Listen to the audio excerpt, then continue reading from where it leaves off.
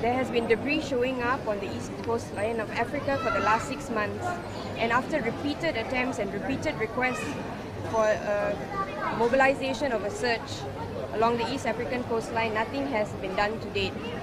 So it has fallen into our hands to take on this search upon ourselves.